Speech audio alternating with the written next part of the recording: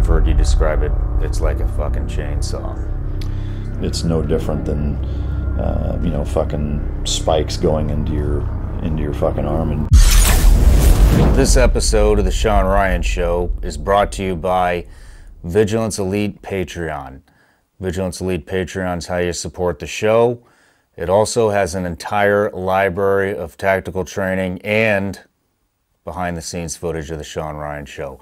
Go to vigilanceelite.com, click the training tab. It'll take you right to Vigilance Elite training on Patreon. Get a subscription, support the show. Thank you. Let's get on with it.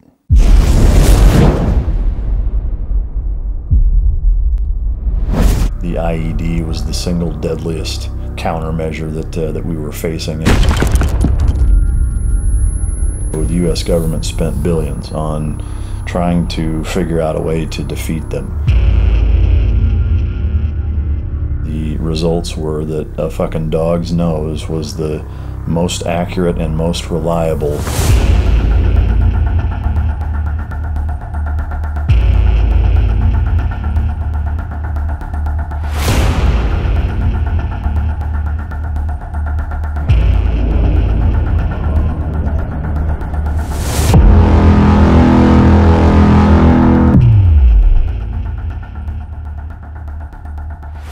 Ladies and gentlemen, welcome back to the Shawn Ryan Show. This is part 2 of episode 005 with Mike Ritland. If you have not seen part 1, we cover his life as a Navy SEAL operator. Click the link above, check that out. Now we're moving into part 2, where we cover everything about Mike's warrior dogs, what they go through on deployment, what they go through when they come home. Thank you for all the Netflix suggestions. If you haven't gone to iTunes, please go to iTunes, leave us a review. With that being said, let's get on with it. Enjoy the show. All right, Mike, here we are, day 2, and this podcast is going to be all about your training with dogs and kind of what the dogs deal with, you know, overseas, and it's not about you anymore. Good, that's even better. Yeah, but before we get started, we've been talking back and forth about putting a documentary together, and my marketing guy who you met, John Howard, has been really pushing me to do a documentary, and so I've been thinking about who I would like to do one in with, and you know, after spending the last few weeks researching you, I think it would be fucking perfect. I don't think there's enough information on what those dogs are going through and with your foundation. And I think it would be really cool to kind of showcase what the life of a warrior dog in service is like and after service. So for the audience, if you are involved with Netflix or Amazon Prime or anything, and you would be interested in helping us out, or anybody that can direct us in the right way to kind of produce something like that, email me, email Mike, leave a comment, and I will leave a link where you can request on Netflix a show. And so that'll be in the description. If you guys want to fill it out, I'll put what we need to say on it. That would really help us out, especially if we get a couple 100,000 people watching this and everybody Fires it up, sends them a little message, then who knows, we might actually fucking make it happen. That'd be awesome. I would love to do it. Yeah, it would be a real fucking pleasure. Yeah, and, fucking A. So you got a lot of videos on your training, a lot of bite videos, and I think I've seen most of them. So anyways, I have a pet too, who you met, Griffin, the Grifster. The shit eater. And yeah, the shit eater. But you have a video of walking some of your dogs without a leash in Home Depot and Lowe's and stuff, so I'll roll the tape.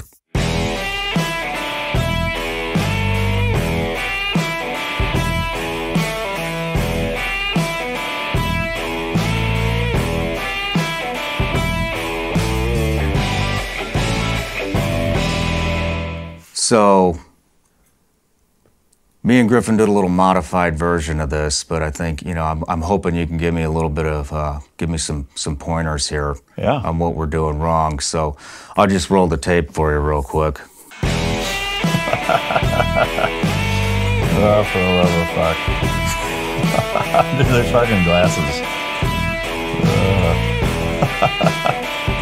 The fucking look on your face is at least half of why this is as fun as it is. It's all business. It is all business. When me and the grifters, get to training, it's all business. Oh, it's fucking great. I love it. Oh, but awesome. Any pointers? I mean, he's off leash. You're all fucking business. People are looking at you. The dog's not paying attention. I mean, I'd say you fucking knocked it out of the park. I think they're a little worried, you know? I mean, you didn't see anybody fucking with you. That's for damn sure. Could smell that breath a mile away, maybe, but... Well, Griffin will just look at somebody like, I ate pieces of shit like you for breakfast with that shit-eating grin. Yeah. But now, getting serious...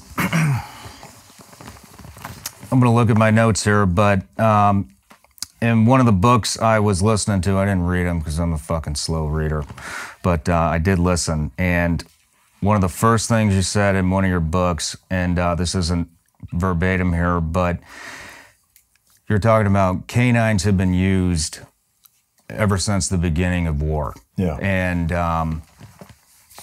I thought about that, and they're still used today.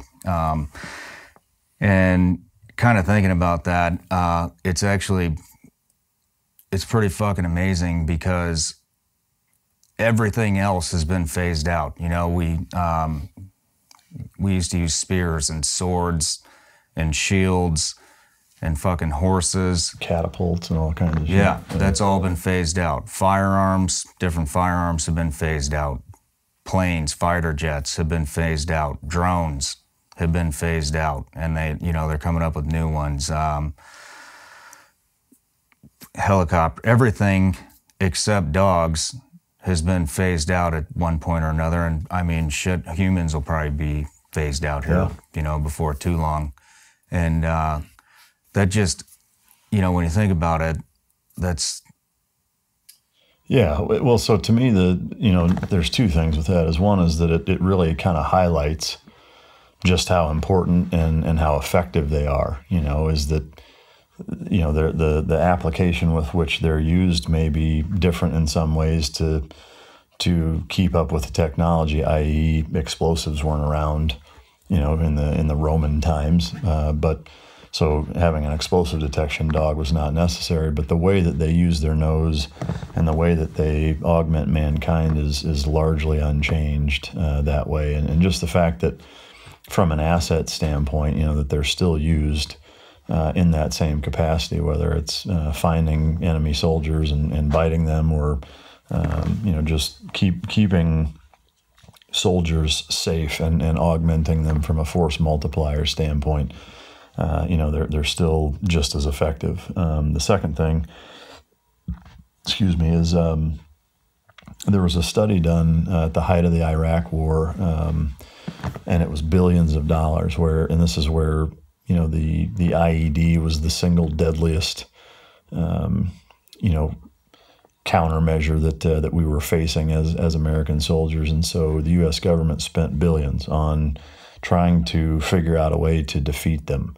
And at the end of that study, the results were that a fucking dog's nose was the most accurate and most reliable method of finding and locating improvised explosive devices. All the machines that they tried, and these machines are multi-million-dollar machines in some cases, with the latest and greatest olfactory blower technology and stuff, and dogs were still better at it than they were. And when you couple that with they're mobile, they're a fraction of the price of most of the equipment, but they also can bite the shit out of people, as you experienced earlier this morning.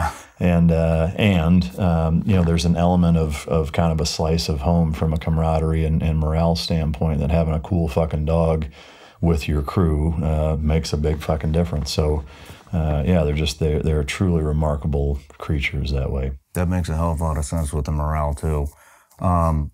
Do you have any idea what kind of dogs they were using back, I mean, way back when? Yeah, so, I mean, from what I've kind of read and researched is that, you know, way the fuck back in like the Roman and Spartan era, there were more, you know, bigger Molosser type breeds, the Mastiff kind of breeds, but it depended on, you know, what they were using them for. If they were using them for defense and going into battle, they wanted big, strong, hard-biting dogs that they would use to hunt fucking wolves and bears and shit like that with. And obviously, if they're that physically capable, because back then it was really mostly about brute force and physical strength and what have you. So they would outfit, you know, pieces of armor and fucking collars with spikes on them and some gnarly shit that way so that people couldn't fuck with them or you know, hurt them as bad.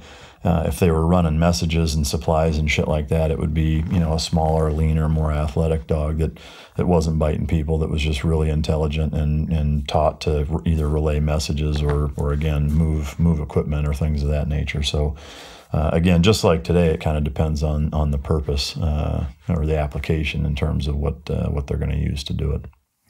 Well, I mean, they've definitely evolved with all the capabilities that they're using them for now, and Yeah. And I mean they've become part of the team, at least in the special operations community. Yeah, absolutely. But I'm curious. You know, you've been training dogs for how many years now? I mean, so in this capacity professionally for about 12 years. Before that, I still, you know, used these same breeds. I just wasn't, you know, making a living at doing it for about 6 or 7 years before that. And I, you know, messed around with training for years before that. I mean, at this point, over 20 years, you know, of training dogs of different breeds, of different capacities, you know, in a lot of different ways. So, and I'm really glad that I kind of started out with bird dogs and hog dogs and from an animal husbandry standpoint, learned a lot, you know, about veterinary care and breeding theory and, you know, nutrition and conditioning and things of that nature on the hunting side, because that really augmented once I started to get really heavy into the operant conditioning and training theory as it relates to higher end stuff like military and police working dogs. So that certainly helped kind of or round out my perspective and knowledge base on just dogs generally speaking. But what are some of the, you know, we were talking about how they used them way back when, and I'm curious, in your 20 years of training dogs, how have you seen the training and what they're utilized for progress? Probably the biggest thing that I've seen that I'm happy to see is a shift from using primarily compulsion or punishment and doing more reinforcement training. Now, I'm not a pure positive trainer by any fucking stretch. You know, I'm not the click and treat for absolutely everything. There is a time and a place for corrections, just like there is with people or raising kids. Is that you know, if I'm trying to teach the dog behaviors and shape behaviors and bridge complex behavioral patterns together, then I want that to be a positive learning environment. No different than, say, a third grade, you're trying to teach them arithmetic and you set a math book down and they don't know and you slap the fuck out of them. They're not gonna pick that up very well, and it's a stressful, shitty way to try to learn something. Now, so I want that to be a sterile learning environment, set the room up and the environment for them to make the right decision or the decision I want them to make, and then I reward them and reinforce that behavior. On the transverse, just like with kids, is that while I'm not going to, you know, slap somebody for not understanding arithmetic, if, you know, you tell your child, hey, I need you to tidy your room up, it's kind of a mess, and they say, hey, Dad, how about you go fuck yourself? Like, then you're going to get your ass kicked, you know. And so with dogs, it's much that same way, is that, you know, the only time I'm going to use corrections is if it's, you know, blatant disrespect and challenging behavior where it's bordering on dangerous, which a lot of the dogs that I work with, sometimes you run into dogs that way that are so dominant, that are so, you know, resource guard driven, or whatever the situation dictates that they decide that I'm going to take a fucking shot at the title, then yeah, I'm going to use force to make sure that they know that that's an unacceptable behavior. But the other instance where I may do that is if I've shaped a behavior and I have done it so many times to where it's a conditioned response and I know they know it and they're just kind of blowing it off, then I may give them a slight correction for that to get their attention and get their mind back where it needs to be and focused on what they need to be doing. But that's really about it, you know. Whereas a lot of times years ago, and even today, there's still certainly some units that use it more than I think they probably should. You know, it was just a prong collar, a remote collar, a stick, fucking, you know, just, you know, beating dogs into submission basically. And that's not a good place to be when, you know, if I'm expecting the dog to go, you know, away from me, independent of the handler, you know, and have the confidence and spine and character, you know, to go in and defeat somebody. The last thing I want is a dog with a broken spirit that, you know, is only doing what he's doing to avoid having his ass kicked. You know, that's not a good mentality to have if you're going to fight somebody. Yeah. Part of also what I meant, just for example, when I was in the SEAL teams, I know they've been using them for a while, and yesterday you had mentioned that you had dogs on one of your ops back in the early 2000s. I did not have a lot of experience with dogs. In fact, we had a couple dogs on missions, but they didn't really do much. They were more for, I think, sniffing things out. I didn't really get to know the handler. It was somebody that kind of was just attached when we got there.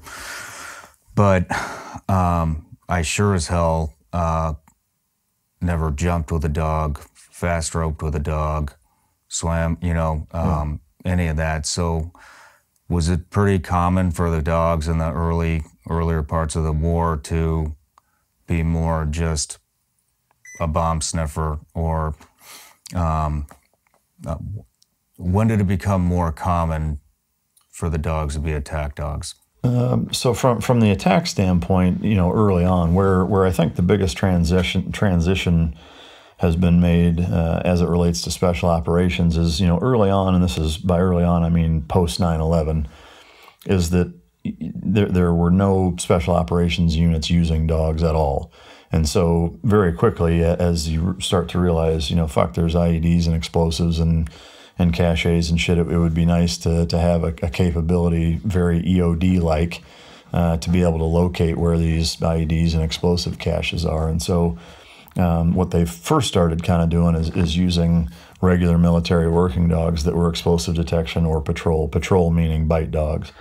And, you know, while that's a capability and an augment, I think that they realized very quickly that, you know, having a Marine MP, you know, or a Navy Gate Guard, you know, MP patrol dog with, you know, SEAL Team 6 doesn't mesh up very well in terms of, you know, their operational knowledge and their skill set as a shooter. And so it was, while it was kind of better than nothing, it I think highlighted that they needed guys, either their own guys or you know, folks that were much more on the level as it relates to operational competency to be able to go do those types of things, you know. So if you're taking somebody that just has never done that and putting them on a high-speed fucking direct assault, you know, that's a dangerous thing to fucking do, and there's too many moving parts, and it's kind of a recipe for disaster in some ways. And so they ramped up having their own guys be handlers as quick as possible.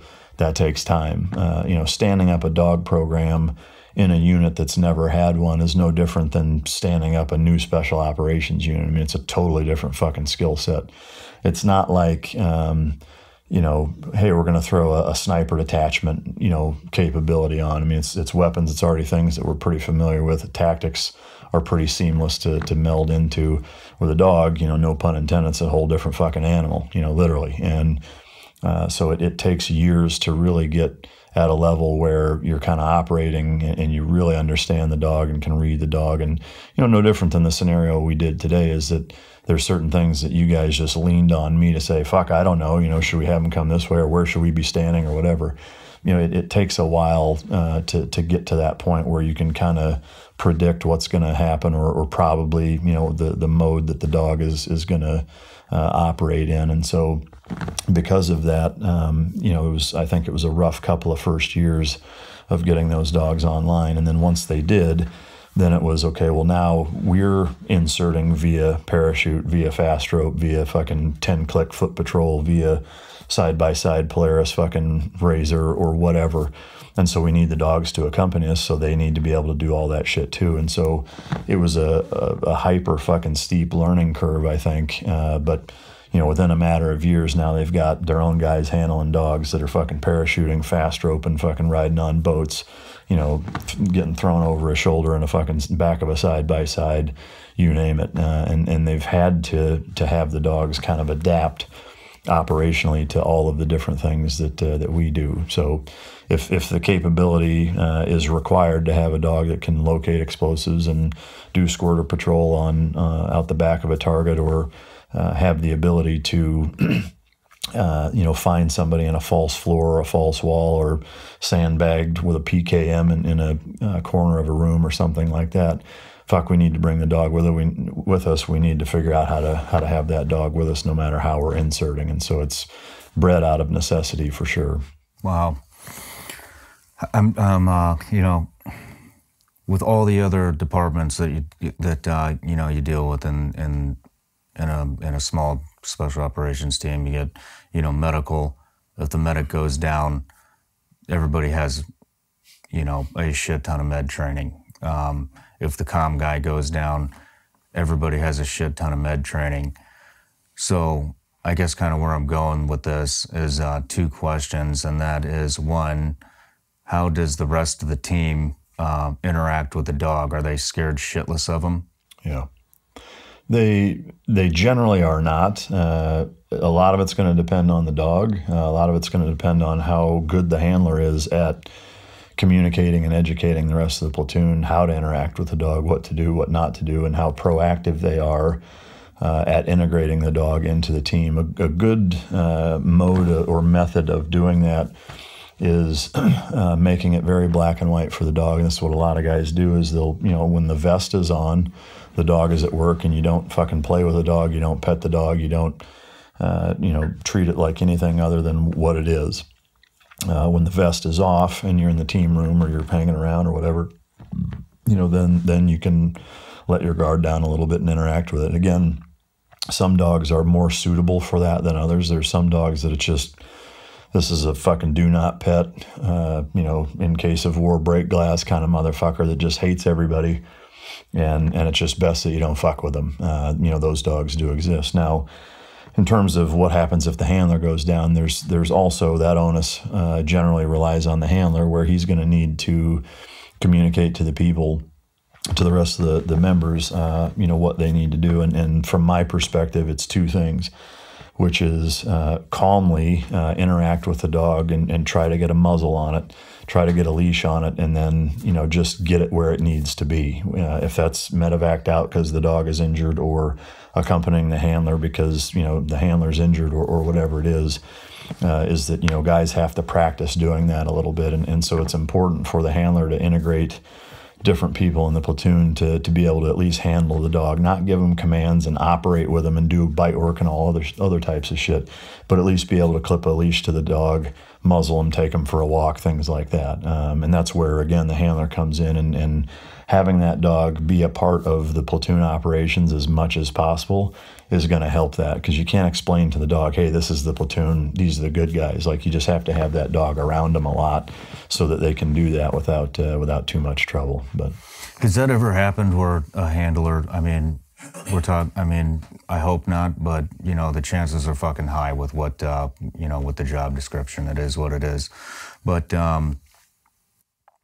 has there been a scenario where the handler has been KIA on target in the middle of an op?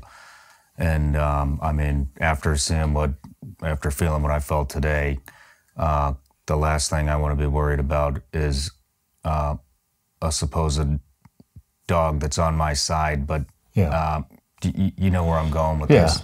So things like that, you know, do happen. Generally, it's the handler's injured. You know, I had Benny Olson on, and he told a gripping fucking story of his dog Digo that it ended up was one of the first two dogs at the Warrior Dog Foundation, and they were in Iraq on a mission where they actually lost a couple of guys. And Benny got severely injured, like unconscious, you know, needed to be life flighted out, was all fucked up. And Digo, the dog, was too. And yeah, it was a motherfucker separating Digo from Benny. They managed to get it done. But, you know, he's fucking snarling at other members, and he's hurt too. You know, the dog is hurt, and so he's in pain and pretty reactive that way. And yeah, that is a reality of it. And that's, you know, again, it's why it's so crucial that, you know, that the other members understand, you know, how to get a muzzle on the dog, you know, and there is a process to doing that. But also that it's been done a lot so that the dog is desensitized. It's not the first time you're trying to put a muzzle on the dog is when, you know, he's fucking bleeding out of a femoral artery and the handler's unconscious and he's trying to fucking rip your face off for coming near either one of them. Like, that's not the time to try it. Yeah. You know, so just like medical training, you know, the time to figure out how to give somebody an IV is not when they actually need it or they're going to die from it, you know. So with the dog stuff, it's the same way. But again, the big thing is just try to get a muzzle on the dog, clip a fucking leash to them, and get them out of there and get them where they need to be. So the dog might be a pain in the ass, or, you know what I mean, for a non-handler, but it sounds like there are no concerns that it's going to turn. And so... well, it can. I mean, there are times where that dog, like, injures their own team members to the point where they're fucking out of the fight. I mean, it's happened. Okay. Not often, but it does happen, you know. And again, that's where having the right dog goes a long fucking way in that regard. But sometimes, you know, this is the dog we have. He's good enough to do the work. He's a little sharper or more reactive than I would like, but, you know, we need one, and he's it, you know. And yeah, there are times where blue on blue dog bites the wrong fucking person and fucks them up, and you know, you try to minimize that. Just like there's times where we shoot each other, you know. It doesn't happen often, but it does happen. You do all the things that you can to try to mitigate that in training so that it doesn't happen in wartime, but, you know, sometimes it still does happen. So you know, again, the biggest thing is just conditioning the dog to the team as best you can so that you minimize that percentage chance of it happening. Okay. So in general, would you say that dogs are very aware of who the enemy is and who the friendlies are? Generally, yes. You know, and again, having guys all wearing kit around the dog and being around them a lot and going on training trips, you know, where the dog is integrated as much as possible makes a big difference. The difference between, you know, some units and other units, police specifically, is that you run into that a lot more with police, where they've got a dog that's utilized in a SWAT application, but SWAT only meets 2 days a month to do their monthly training, and that's the only time that the dog is around the SWAT members. Otherwise, he's with his handler doing patrol calls and street calls and things like that. That's a good example of now it's a real deal scenario. You know, this dog's only been around the SWAT team 8 times, you know, in 4 months, and now you're going into a dynamic fucking scenario where, you know, flashbangs are going off and people are yelling and there's shots being fired and whatever, and the dog fillets open one of the fucking team members' hamstrings because he's just not used to them, you know. Whereas, you know, a high-level Tier 1 unit where that dog is attached with those fucking 30 dudes all day, every day, does every training trip, is around them, you know, every fucking day, that happens way less there. So a lot of it is just conditioning the dog to be what you need him to be. How attached are the dogs to the handlers? So, and the reason I'm asking this is, say, you know, some guys are more motivated than others and they really want to learn every job, and I'd imagine it's the exact same with it. I mean, if I was in a platoon that had a dog, I would want to fucking know everything I could about being a handler in case this were to happen. But I guess my question is, how attached are the dogs to their handlers? And if the handler was to go down out of the fight and could not give commands, does the dog become completely ineffective at that point, or can somebody, you know, pick up the ball and drive on and keep that dog effective in the fight? Sure. So a lot of that is going to vary from handler to handler and dog to dog and even unit to unit. I've seen some dogs that were so fucking attached to their handler that, yes, they would become bordering on fucking useless if something happened to their handler, or very, very difficult for somebody else to now pick up the leash and finish the mission if it's, say, explosive detection. You know, somebody trying to handle the dog in an explosive detection. You know, that's a tall order for somebody who's not a handler. But there are some dogs on the other end of the spectrum that fucking, you know, you could hand your wife the leash, you know, and the dog would fucking work. They're just that autonomous and independent and aloof and non-dependent on a handler, and they just love to fucking work. The dog that I have here right now would be very much that way. He's just laser focused, super driven, wants to fucking work all the time. And you know, for him, he doesn't have that attachment to me the way that a lot of dogs or even most dogs do. You know, so he's a dog that if you put him in that environment, any of the fucking handlers or any of the platoon mates or team members could handle that dog no problem. And then there's dogs that are kind of somewhere in between. You know, so it's largely dependent on the personality of the dog and how attached they get to their handler. Interesting. You know, I've seen pictures where you know, there'll be a casket of a down handler with a flag draped over it, and you see videos and pictures where the dog will not leave the casket, which is fucking gut wrenching. Yeah. You know, and at the same time, it's actually pretty cool to see and sad. You know, yeah. But you know, after researching you and all that, that was just one of the questions that really stuck out to me. But so kind of moving on from that, the way you talk about psychology of dogs is it's like you're the fucking dog whisperer over there. But the whisper screamer, maybe, I don't know. Yeah, but and I could go on for days about different things that you've said, but one of them that really sticks out is, and I can't remember if this was in one of your books or if this was in one of your podcasts or 60 Minutes or one of the million things you've been on. You're talking about the growl is actually a weakness. Mm-hmm. And I really started trying to put things together with all the different things that you've said, and we'll go into a little more depth here in a minute, but they are a lot like fucking humans, and you reiterate that in all of your publications and all of your content, and that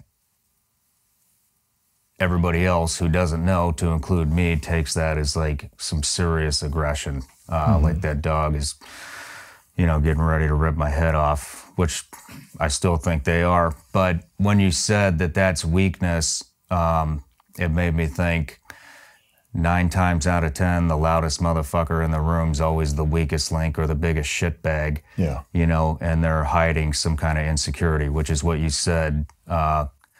When a dog growls, it's because it's, I believe you said it's fear. But anyways, I just kind of want to breach that subject with the dog psychology and how similar it is to humans. Yeah.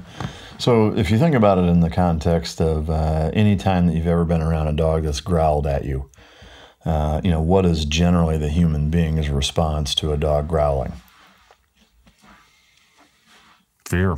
Is they, in terms of the physical action that most people, if you walk up to a dog and it growls and shows its teeth and kind of pops its jaws, do most people go forward and continue fucking with a dog, or do most people say, ooh, you know what, maybe I'm going to fucking back up on this one? Yeah. That's why they do it, is that, you know, for whatever the reason is. Now, I think it is imperative to caveat that while growling is ultimately that the dog is uncomfortable, scared, or at a minimum, you know, for whatever reason, whether it's pain or confusion or whatever, is that the dog does not want whatever is taking place to either continue or advance. If that's you, then it is what it is. If it's a stimulus that the dog runs into and it makes him nervous, you know, sometimes you may be walking and something happens and it's not even a person. and the dog will start growling because they're not sure what the fuck it is. You know, is that it's a defense mechanism the same way peacock feathers are, in that it's trying to communicate, you know, the same way a guy in a bar is like, I'll fuck you up. You know, it's like, you shouldn't have to tell me that. You know, I should either know that or you just do it. You know, and so with a dog, a good, supremely confident dog isn't going to fucking growl. If he wants to fight you, he's just going to fucking fight you. Yeah. Now, just because a dog growls doesn't mean that he won't bite you. Depending on where he's at in his fight or flight mentality, and physically, environmentally where he's at, if the dog is over in that corner laying down and you walk up and it growls, even though it's fucking scared, if it's got nowhere to go and it feels like, okay, it's shit or get off the pot and I got to fight this guy, then they will. And I will also say the dog that growls and bites after he growls is going to bite hard as fuck because he's scared. Really? You know, the same way, yeah, I mean, you see it in bite work a lot in the suit, where when you start to get into a dog's head and make them uncomfortable, and you may get a little growling, you know, on a bite. And sometimes it's less related to fear. Sometimes it's, you know, a host of other intangibles that are going on that are probably beyond the scope of this. But most of the time it's because the dog is a little uncomfortable. And so, but what you can feel is that, you know, if you start to get in that dog's head and he's a little growly while he's biting, a lot of times you'll actually feel it and he's biting even harder because now there's adrenaline going. And the same thing if, you know, when you hear the stories of, you know, kids getting trapped under cars and the fucking 70-year-old grandma picks up a Volkswagen, you know, because their kid was trapped under it. You know, when adrenaline and all these hormones are going through and their central nervous system is fucking taxed and whatever, is that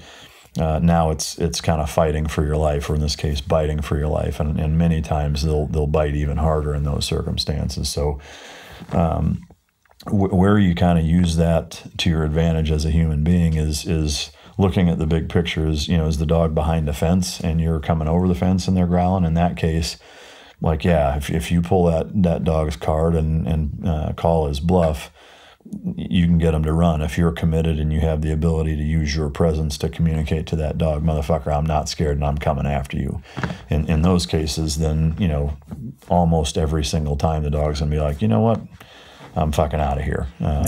If I'm working a dog and they start growling, then I'll investigate it further. I'll start doing whatever I was doing, you know, to get him to growl. I'll back off and see if he'll get comfortable. When he does, I'll do it again and see if he growls again, and back off and then do it again and see, you know, what is it about what I'm doing that's getting in his head to make him uncomfortable. And I won't say that it doesn't matter what it is, but you may not know exactly why what you're doing is having that impact. What's important is to work him through it. Ultimately, as a trainer, decoy, etc., it's our goal and our job to make the dog stronger. So if you expose a weakness, you want to work him through that and build his confidence through that. If I'm, you know, in adversary, a dog is coming at me and I don't know the dog and whatever the situation is, then yeah, I'll use that to exploit that weakness and ultimately try to defeat the dog with whatever he's uncomfortable about. But so, you know, a lot of it's going to depend on kind of what you're doing with the dog. But to your point, you know, it's an important indicator of where the dog's mind is at more than anything. And I will say that for dogs across the board is that our job is to read them, you know, and they tell you a shitload of information if you A, know what to look for, B, pay attention, and C, do it enough to where, you know, you understand why they're doing what they're doing. And so a good handler and a good dog owner, period, should be able to look at their dog and know what the fuck's going on, just because they've observed them a lot. So you can take a dog that's uncomfortable, that's growling, and you can reverse it. I would say usually. Okay. Depends on how bad it is. It depends on how slight or significant what I'm doing is to make them growl. If it's something really fucking basic and me not trying to do it, you know, then it's probably going to be a bigger problem. You know, in bite work, as you try to progress the dog through, the goal is to make them stronger by building their threshold for stress tolerance. That's really the key concept of bite work, is to teach them that when I put stress and pressure on them, I want them to respond by natural forward aggression and coming forward. And so countering in deeper, biting harder, pushing forward, wrapping their legs around your leg or whatever they can get their paws on. You know, different indicators that say that that dog is coming forward and bringing the fight to me. And then what I do is I use all of my body language and I take that pressure and stress off of the dog, which in turn reinforces to the dog that what he did was what turned the pressure off. And so when you do that over and over and over, is that you condition the dog to understand that, hey, this guy may smack me and stab me and punch me and try to throw me in a trash can and slam me up against a car door or whatever. And if I fight harder, then I will win. And so you're just, it's the same reinforcement principle as the dog sits and you give him food, is that when he fights me the way that I know that if he fights me that way, it's gonna maximize his percentage of chances to survive that encounter, and I reinforce that by turning all of that pressure off. Now he feels emboldened, you know, and so now he becomes even more confident. And then I put stress and pressure on him again. I get in his head, I rattle him a little bit, and as soon as I see that, I freeze. I don't put any more on, but I don't take any more off either, because I don't want to reward him getting fucking a little squirrely and being in his head. So as soon as I do that, I wait for him to counter in, and it can be the most micro, you know, counter or aggression or indicator that he's bringing it forward. And the second he does that, I turn into a fucking gazelle in a lion's mouth and let him completely fucking dominate me, so that now he's like, fuck, that's what did it, you know, and you just keep going back and forth, overlapping those drives that way, ultimately conditioning the dog to be as strong as his genetics will allow him to be. His genetics are always going to dictate and determine how strong you can make that dog and how much pressure they can take. There's going to be a limit to every dog. Some dogs can take a truckload. Some dogs, you know, you're tapped out a little shorter than that, or even a lot shorter than that. In terms of the growling question, that's gonna tell you a lot about how far you can get with a dog, and you're only gonna know once you start kind of navigating those areas, pushing the envelope, putting pressure on them, seeing where they start to crack, and seeing how they develop through that. You go on to say that if a dog doesn't growl, it's going to be a lot harder to get into his head and train him with the amount of confidence they have. Have you ever had a dog that didn't have a growling point, or have you ever had a dog or been training a dog that made you feel a little eerie? Like, yeah, absolutely. You know? Yeah, one kind of correction on that, and you know, it's a small one, but you can still get in a dog's head without them growling. I mean, there's certainly times where I've been able to mind fuck a dog enough for them to be like, fuck this, and they didn't make a peep. Growling is usually accompanying that, but not always. So just an important distinction to make. To your question, yes, I've worked with a number of dogs that earlier on in my career, there was nothing I could do to fucking get in their head. I would say at this point, I think I would be hard pressed to find a dog where I can't get in their head. But there's two things with that are important. Is that it's not fair, because I'm wearing a fucking bite suit, you know. So obviously that dog is at a fucking enormous disadvantage. Yeah. If I take the bite suit off, then yeah, there's probably going to be a shitload of dogs that I can't get in their head, because they're going to fuck me up too bad, too fast for me to be able to continue to put that kind of pressure on them. But because I'm in the bite suit, even though it may hurt and bruise you up and pinch your skin, and sometimes they even go through it, it's still, they can't really hurt me the way that I can hurt them, you know. So because of that, and just with the years and countless dogs that I've worked, you know, now I can flip that switch on pretty effectively and turn all of that violence and anger and aggression and presence and direct it right into that dog real goddamn fast, and make him think, holy shit, I don't want to fucking be around this guy, you know. And so, you know, it's a progression, I think, in people the same way it is with dogs, is that I've learned how to become way better at mind fucking dogs and intimidating them and getting in their head and making them realize, dude, this guy is here for bad fucking intentions, and I don't want to be a part of this. Okay. Because they all have that limit. It's just some it takes way more to get there than others. But do you have can you give us an example of a time maybe earlier on in your training days where maybe you'd made a mistake, maybe you didn't have the bite suit on, and you were confronted and you were like, fuck, I don't know how the hell I'm going to get out of this one. Yeah. So this was probably 8 years ago.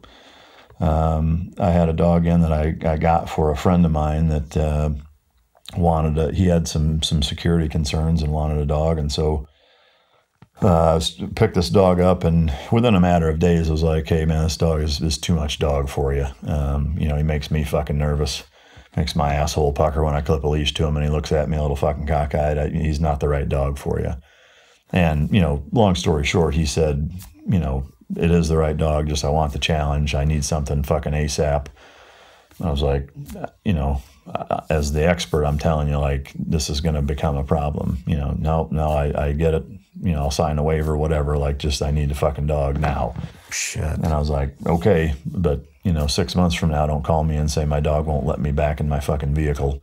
And that's basically what happened. But anyway, just in the time that I had him, he was walking into my garage and grabbed one of my kids. It was a brand new, expensive leather pair of cowboy boots, and grabbed him and started trying to chew him up. And I'm like, fuck, you know, and I didn't want him to eat him and get sick or possibly fucking kill him. I didn't want him to destroy him either. But, you know, I told him to let go and he didn't. And I told him again. I started kind of popping the leash, and he kind of stiffened up and looked at me like, motherfucker.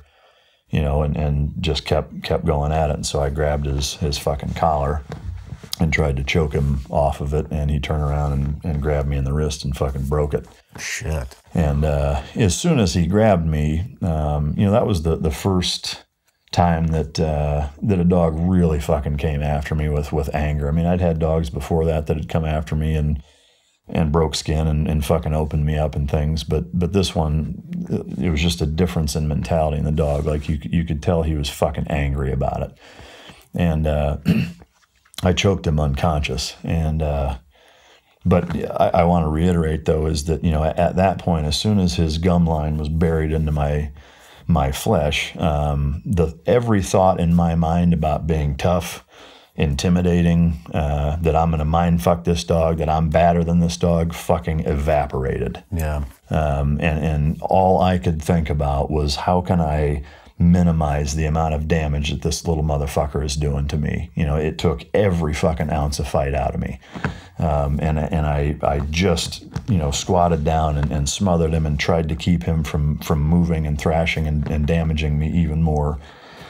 Grabbed his collar, rolled it, crisscrossed it, and lifted up, and got him unconscious. And as soon as he let go, I released like that. And a couple seconds later, he went, boom, and fucking grabs it again. I was like, Jesus fucking Christ. And at that point, I put him completely under for several seconds. And then I grabbed the leash, opened the door, put it on the inside of the doorknob, closed the door so he was tied off, got back out of his range, and then fucking sat down. I was pale-faced and fucking blood everywhere, and I was just, you know, knees wobbly, fucking shocky, like, oh my fucking God, what happened? And it felt like my wrist had been fucking run over. I mean, it was just that pounding ball-peen hammer, you know, throb.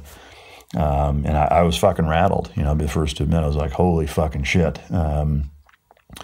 And so, you know, as one example, like, you know, again, without the suit, you know, imagine you've been bit now, right? Yeah. Imagine not having that suit on and having that dog come do that to you. You know? It feels, with the suit on, it feels like your arm's in a fucking vice. Yeah. With nails. Yeah. Yeah. Nails that would be the pressure points. And, and I mean, shit, my fucking forearm is, the bone is sore. Yeah. Well, yeah. And so, you know, once you've been through that, it becomes very, very apparent, you know. And I think I'm glad that you went through that, and that, you know, think about how you thought it was going to be, and now knowing what it is, and now trying to explain it to somebody that's never been through it. Like, you really can't, you know, even if you say, yeah, that's what it feels like until you actually feel that, you don't really understand how capable they are when they're standing 6 feet away, and the way that they fucking look at you, and knowing how intense they're going to come in and grab a hold of you. Like, you just can't really explain that to somebody, until they've been through it. But taking it a step further, now that's what it is in the suit. Outside of the suit, again, it's a rough experience, and it, again, for me, it made me decide real quick that I'm not here to defeat the dog. I'm just trying to escape with as little damage as possible. Yeah, Mike, I want to talk about the bite a little bit later and how effective it is, but you do a really good job of kind of describing dog psychology and how it relates to humans. And one thing that really stuck out to me is you talk about how instinctive dogs are to picking up body language, because they don't speak, they don't think like we do, they don't think with a voice. It's so pretty much all they have to pick up on is body language and how much better they are at that than humans. So I'd like you to go into that a little bit. Sure. So, a lot of times you hear people talk about, dogs can smell fear. And while, yes, there is a hormonal shift that I think you could argue that there's some scent associated with that. Primarily, the way that dogs read people is through nonverbal communication and body language. And a good, I think, way to look at the disparity in terms of how much better they are than human beings are is that, we think about this podcast as an example. Think about the amount of information that's been exchanged between us in the couple hours we've been sitting here. Body language has played a role in what we've talked about, but very little comparative to, the verbal exchange word-wise. And so if you think about, you're at a Walmart parking lot, you can see what kind of fucking day somebody's having by them walking across the parking lot 300 yards away, having never met them, not talking to them, can't hear them speaking if they are, but you have a good idea if that day is the most miserable day of that person's life, or if they're happy, or if they're in a hurry, or if they're confused, or they're frustrated. You can get a good idea of that from that far away with all of those intangibles. And think about, again, how that's, even though it's that easy for us to see that, that's not how we primarily communicate. Now with a dog, they don't talk at all the way that we do. They don't have an internal monologue. They don't use logic and reason to figure things out. So every interaction that they have with every other animal, every person, all of that shit is, overwhelmingly nonverbal, and body language. And so one of the problems you run into as a handler is cueing the dog, and so they're picking up on something as simple as eye movement. Interact with your dog and just look like that. And a lot of times you can get your dog to be like, what the fuck is, what is he looking at over there? Or think about the mood that you're in. How many times have you been in a situation where you're frustrated at something that has nothing to do with the dog, and your dog picks up on that and decides, I'm going to go in the other fucking room. So they'll pick up on the most minute signals. Everything. I mean, again, as a handler, it's really difficult to be hyper aware enough to realize the things that you're doing, and it's basic shit. I'm not even talking about handling a dog as a canine handler. I'm talking about when you tell your dog to sit. A lot of times people will do that with their head, sit, and they do that. Or, they'll tap their finger on their knee when they say here or come or whatever, and not realize that they're doing it, or move their head that way, here or whatever. There's all these little micro gestures and nuances in body language that we as human beings do that accompany what we say to them, or what we mean, or what we're trying to accomplish. And they pick up on that shit all the time. Another example is the context associated with it. You call your dog over, and you have food in your hand. The next word out of your mouth, if the dog, knows sit, or you think he knows sit, is going to solicit a sit response from that. And I encourage people to try it. Call your dog over, go through the same mechanisms, the same routine that you always do before you tell your dog to sit, but use a completely fucking different word. When he comes over, say broccoli, and watch your dog fucking sit and look up at you like you told him sit, and it's because you did all of the same fucking things and went through the same cue and the same mannerisms that you always do, to tell the dog to sit. Same with grabbing a leash and connecting it to the dog and taking him for a walk. Is that, you know, you're doing all these little things that are cueing the dog for them to understand that that's what it is. Now, how that relates to stuff like bite work and protection dogs and police dogs and things of that nature is that when people are angry and they're violent and they have an intent to harm, they do certain things. Human beings act a certain way. You know, cops are very good at reading body language of people because they interact with people all fucking day long. And a few years into being a police officer, they all say the same thing. Like, they get to the point where, you know, just interacting with somebody on a traffic stop, they know, you know, what the fuck, if that person's up to no good, or if they're just in a hurry, or they're having a shitty day, or they're a legit fucking criminal, or whatever. How many times overseas were you somewhere, in Yemen as an example, where you don't speak a lick of the fucking same dialect or language, but you know that motherfucker is a bad guy. You can just tell by looking at him, you know, same type of shit. And so with them, it's just, it's hyper focused that way, and they're absolute masters at reading body language. So when you're training and you're trying to reinforce behavior, it's really crucial that you are really aware of what you're doing and focus on not doing certain things and trying to remove all of your body language so that you're shaping the behavior without influencing it non-verbally that way. Wow. You know, I'm almost embarrassed to say, but until I started kind of digging into your content, I had discredited a lot of that with dogs and not realizing how intelligent they actually are. But will they actually pick up like emotional facial expressions? Well, you know, again, it's all part of a big puzzle, right? Is that the dog, just like with, say, you walk into a restaurant, like, are you just pinpointing one thing? No, the facial expressions are part of the context that exists that paints the whole picture of the room. To answer your question, yes, but is it just the facial expression? No, it's what else are you doing? What are you not doing? You know, and so just like with people, dogs identify patterns in behavior, whether you even realize you're doing it or not. You know, if you see somebody, you know, walking through, let's say the mall, right? And it's a middle-aged guy, right? And he's pale-faced and rubbing the back of his neck and he's looking around.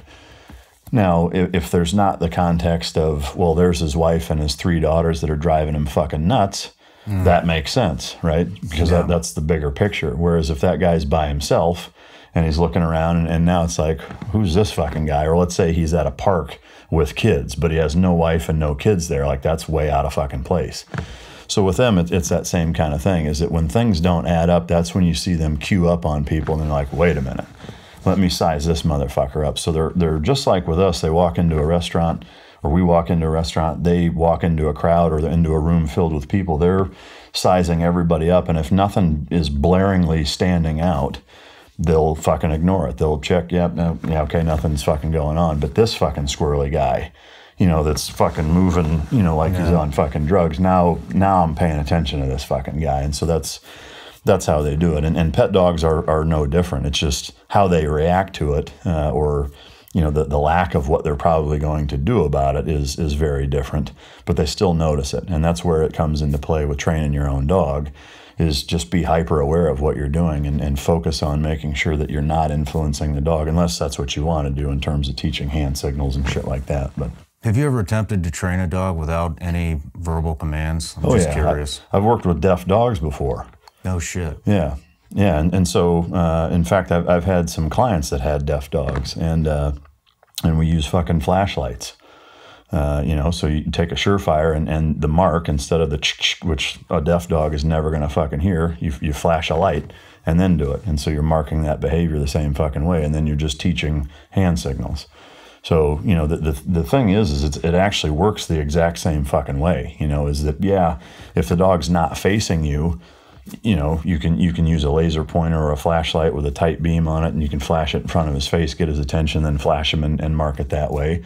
But the principle with how you're going to train him is the exact same way. And it's actually, I would say, probably even a little easier to train a deaf dog than it is educate a deaf human being, you know, because there's less to for them to figure out that way. And the principles are a little more paralleled that way, because what you're teaching is just behavior and not stuff like you are trying to teach a child, you know, arithmetic or how to read or fucking whatever. But my wife gets migraines, and she swears that when she gets migraines, one of the dogs comes up and lays on her head, and I assumed it was, yeah, you're sleeping. The dog probably just wants to take a nap with you, but the dog will actually she'll lay on her forehead. Yeah. And I mean, what do you make of that? Did you smear peanut butter on her forehead before she laid down? No. Yeah. Maybe you should. I don't know. 100%. You know, one of the adages we talk about in the industry, and it's usually more about being nervous or amped up, is that your emotion travels down the leash, and it absolutely fucking does. You know, now I want to caveat that with, it's more about all of the other things that you're doing in conjunction with feeling that, is that I have no doubt if you videotaped her the next time she had a migraine and went to lay down, videotape what she does, how she does it, versus when she just goes to bed normally. You know, it's going to be very different. I'm sure there are a number of things that she doesn't do the way that she normally would to go lay down in bed, you know, brush her teeth, get into a fucking nightgown, you know, whatever it is, slap you around, I don't know, put a suction cup dildo on your forehead. That only happens sometimes. Yeah. But maybe you need a better routine. I don't know. But, you know, so my point is that, you know, you get into a routine that you do it every time before you go to bed, and so the dogs pick up on that. So when you do something outside of that, that's going to be that cue to the dog that, well, this is fucking different.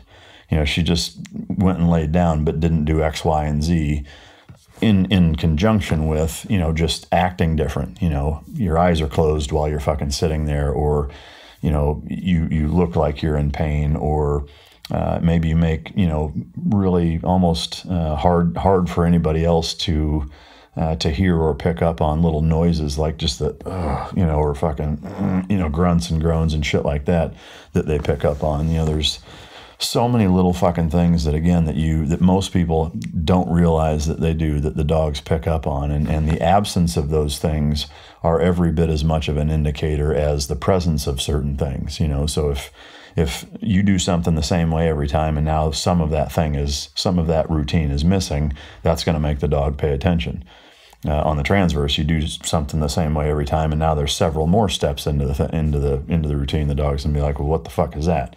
So you can almost always reverse engineer when a dog does something that you're like, wait a minute, why is the dog doing this? It's different. Or even if it's predictable, is that you can walk or work your way backwards and figure out why the dog is doing what they're doing most of the time. Well, this is fucking interesting, because if you're saying that dogs will react off emotion, off the human emotion and body language, you know, getting into, or I wasn't even planning on going here, but service dogs are huge for guys coming home with PTSD. Mm-hmm. Now, I know that my dog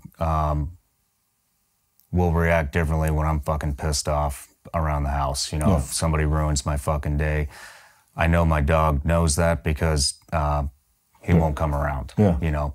So I guess my question would be, for somebody that has severe PTSD and is constantly very aggressive and you know, maybe a little short-tempered, maybe a lot short-tempered, but, you know, always on edge, and they're giving these dogs out for, you know, as therapy, as, you know, to help with PTSD. How do those dogs react to that kind of stress that's consistently displayed all fucking day long, all week, all year, yeah. You know, 4 years? Yeah, I mean, there's two things. One is for sure it's taxing on them. It's no different than putting a working dog to work, in that it's, you know, it's going to be work for the dog. The biggest thing is in the selection, is in finding a super social dog that is, you know, relatively unimpacted by that. Because there are some, just those happy-go-lucky dogs that, you know, whether it's a combination of not being that intuitive as to, you know, anger or temper or things of that nature, or being so confident,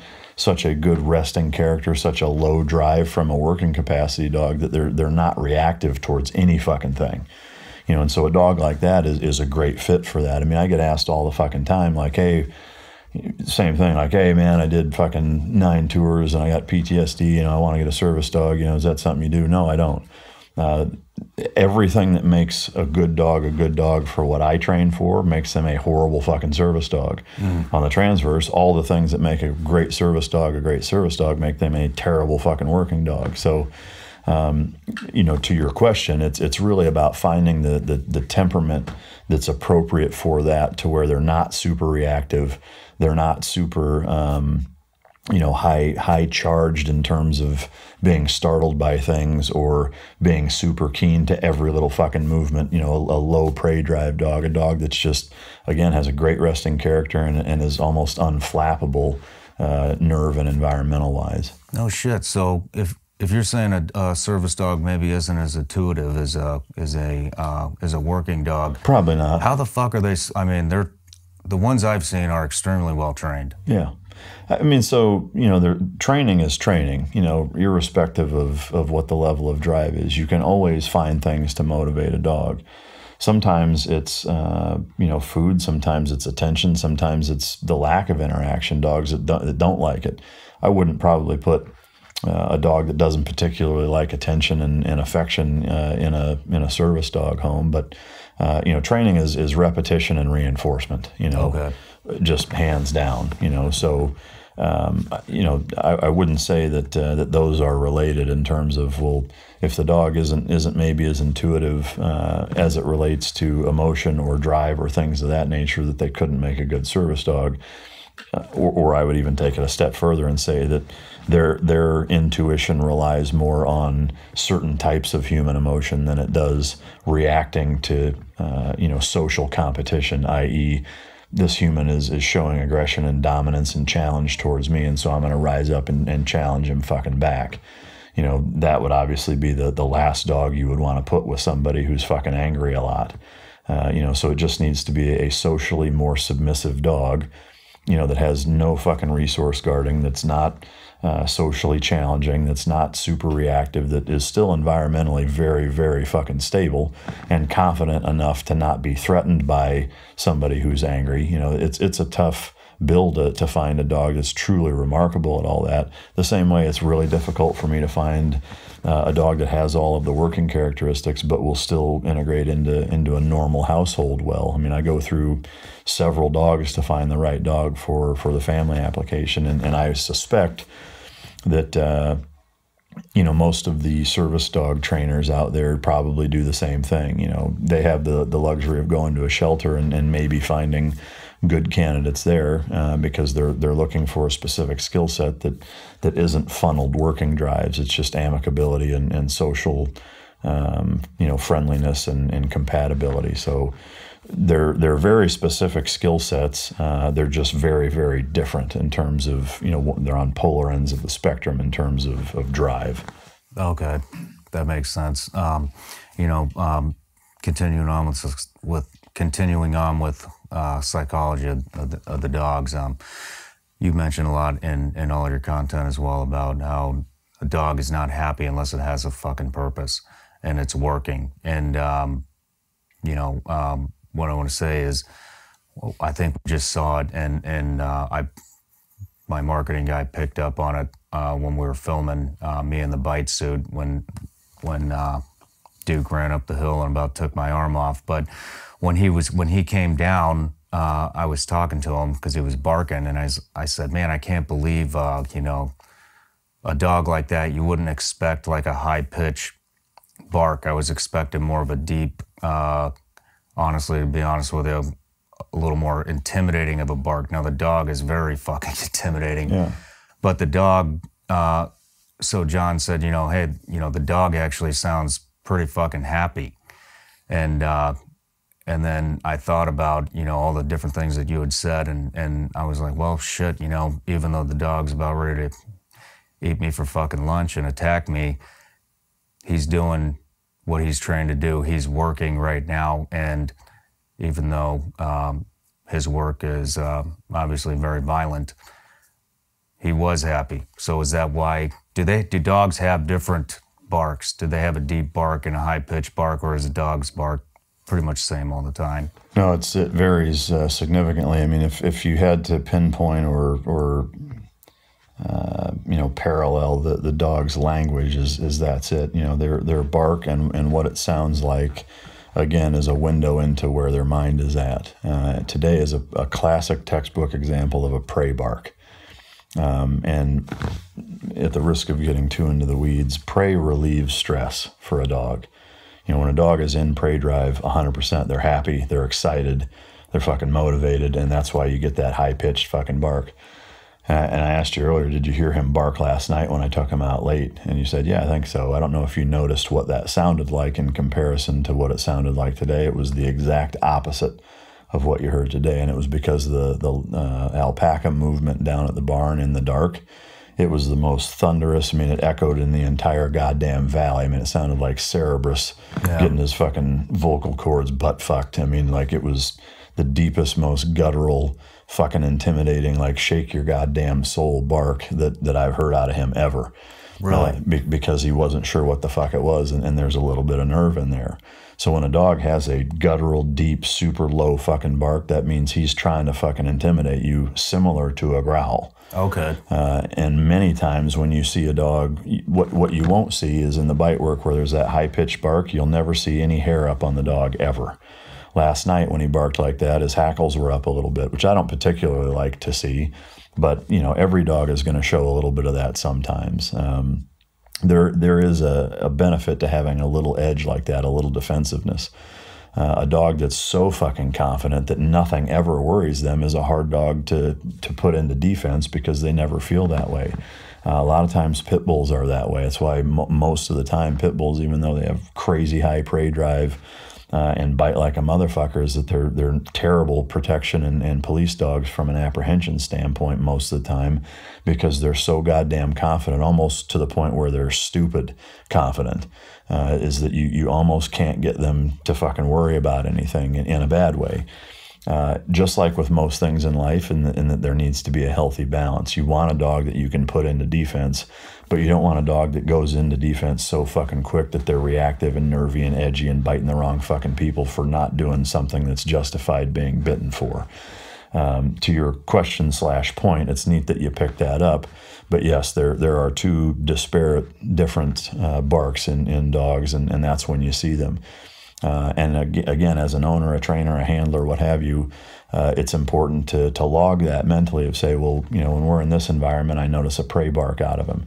I see the same thing. Let me cover the other side. When you're doing certain things and you hear a defensive bark, log that too and realize the different stimuli that elicit a deep defensive fucking defense bark as well, and know the difference and know kind of the dog's threshold of what elicits both of those. One of the things that, you know, people will say, like the dog's in a crate and a kid runs by and he barks. That's a big indicator, again. Is it a high-pitched prey bark because there's just movement, or is it a guttural low bark? A guttural low bark for kids running back and forth would be a huge fucking red flag for me. If I was going to put a dog in a house with kids or something like that, I don't particularly want to see a prey bark, but I can manage that and condition the dog to ignore that much more than a dog that feels threatened and has a guttural, deep defensive bark with something that he shouldn't have. So again, it's one piece of the puzzle that, you know, for somebody in my position, or really anybody trying to evaluate and getting to know your dog better, is that those things are windows into the dog's fucking mind as to what they think about the different stimuli that they come in contact with. Well, you mentioned prey drive, and that's exactly where I want to move into next. You talk about it, and you talk about it a ton, and the different levels of prey drive. And can a dog have, I mean, you kind of just said it, I believe, with the pit bulls, but can a dog have too much prey drive? What is the right amount you're looking for when you train a dog? So for police, military, even personal protection work, I want a significant amount. On the personal protection dog side, I like dogs with a little less. They still need to have it. They still need to have enough to want to play ball, and if I'm cracking a whip or a decoy's running away, that incites them, but it's far more manageable. For a military working dog or a police dog, scale of 1 to 10. Fucking 12. On a prey drive, you want a 12? Yeah, I want as much as I can fucking get out of them. Absolutely. Okay. I want it to be bordering on unmanageable. Okay. And here's why, is that when I talk about doing the overlapping of prey and defense in bite work and building that stress threshold, so, you know, again, prey relieves stress. So when the dog is in prey drive, they're happy, they're fucking emboldened, they're enjoying it, they're driven, firing on all cylinders. When you start to put them into defense drive, that's when now stress starts to build, and you can see it. Their pupils will dilate, their lips move different, their tail may set down a little lower. Excuse me, their ears may move in different, be pinned back more than I'd like to see. They may stiffen up. They may get a little chewy in their grip. They may seem like they're not sure. They may start getting whale-eyed and looking around. They'll do all these different things, and you'll know that when you're at the point where if you put really any more pressure on them that they're going to crack and it's going to be counterproductive, that's when you freeze. And again, you don't back off, you just don't put any more on, and then you let them make that decision. Now, once they make the decision to come back and come forward, then now I go back into prey. And for me to go into prey, that's high-pitched screaming on my end. That's flailing around and moving. That's turning my head away. That's letting them push me back. All of the things that you see predatorily in the animal kingdom across the board, what do predators do? Well, they don't fucking scream. You know, think of a lion stalking something. It's not making any fucking noise. Fierce fucking eye contact. You know, crouching down, slow, methodical, very fucking calculated movement, right? So that's going to put a dog in defense because you're doing predatorial body language to him. So that's going to raise the stress in the dog that's combating you.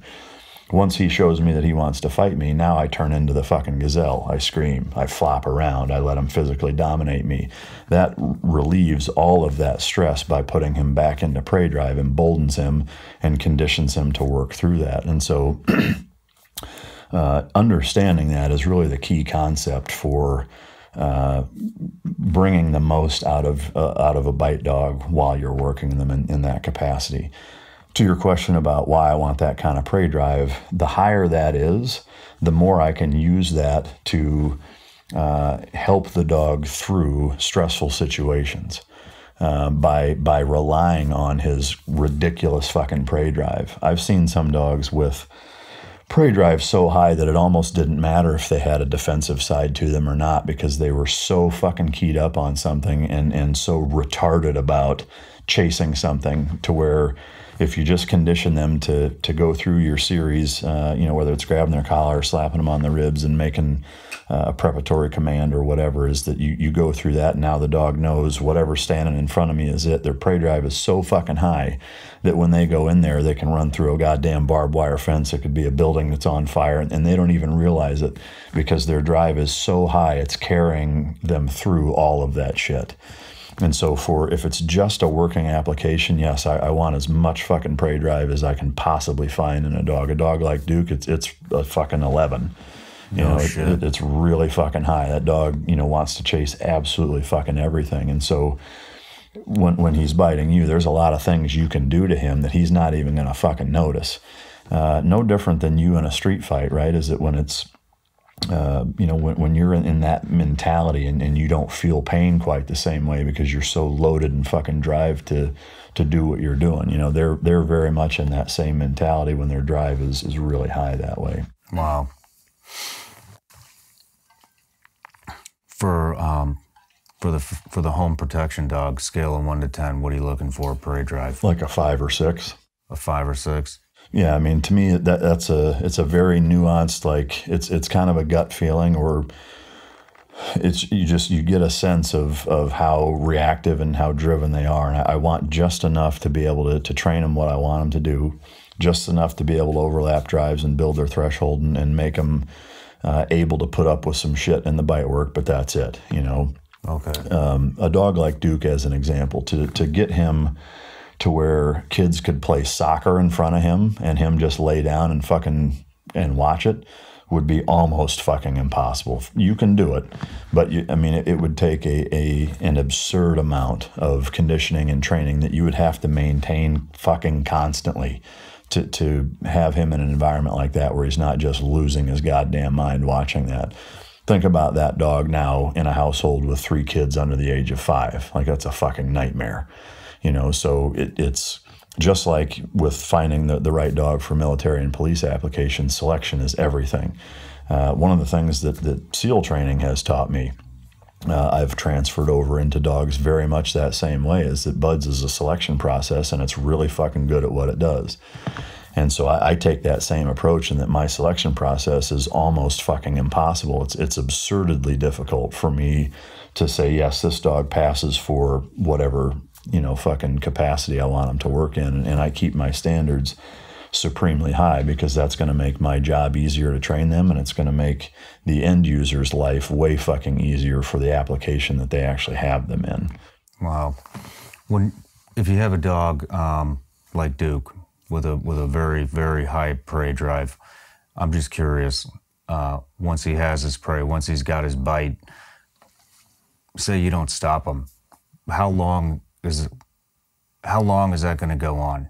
You know, I mean, is it going to... Yeah, I mean, I mean, really, until you stop him, or the dog is so exhausted he just can't go anymore. So he will go into physical exhaustion. Absolutely, he will. Jesus Christ. And there's you know, times where that can happen. Yeah. You know, I know people that, you know, their own dogs turned on them. You know, they were really nasty fucking dogs or whatever, and the dog reacted, you know, whatever the circumstances were. And, you know, they were battling out for 45 fucking minutes with their dog, or instances in police applications where, because of the environment that the dog is in, I'll give you a gory fucking example, is that it was a warehouse, it was a robbery suspect. Police showed up, had a dog. They saw the guy go into some ventilation duct that was, you know, about whatever, fucking 20 inches, 24 inches, you know, big enough to crawl in, but not near big enough to turn around. And he's in this fucking warehouse. They know he's in there. Well, they sent the dog in after him.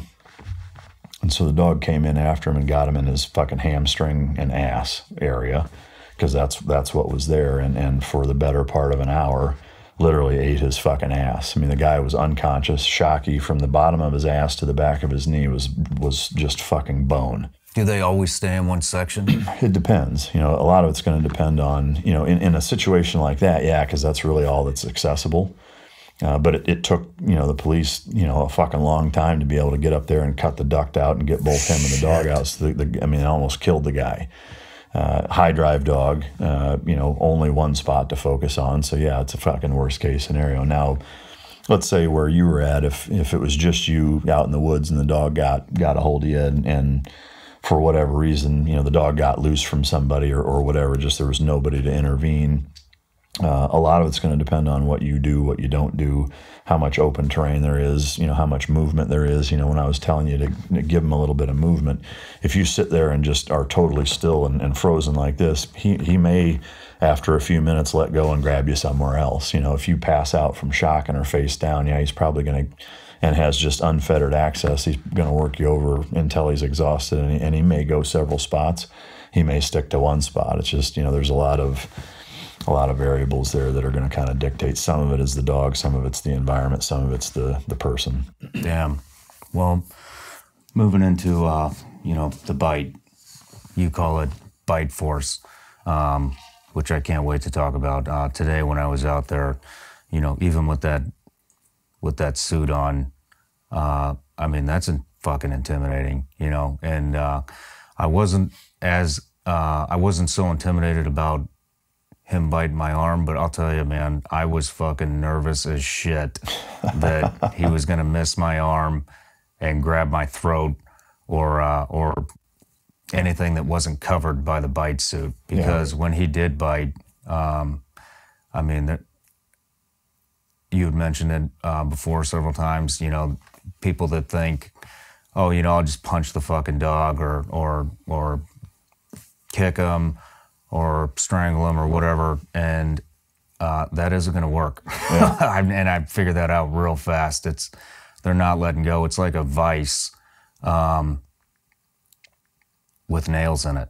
Yeah. And it's a constant pressure, and that pressure, if he does let up, it's only because it's about to be more pressure. Yeah. And, so he didn't let up, maybe for like a split second, you know, and we'll roll the tape and you can see it on screen. But every time there was, you know, just that fraction of a second where he let up, it was because he was getting more leverage and more leverage, and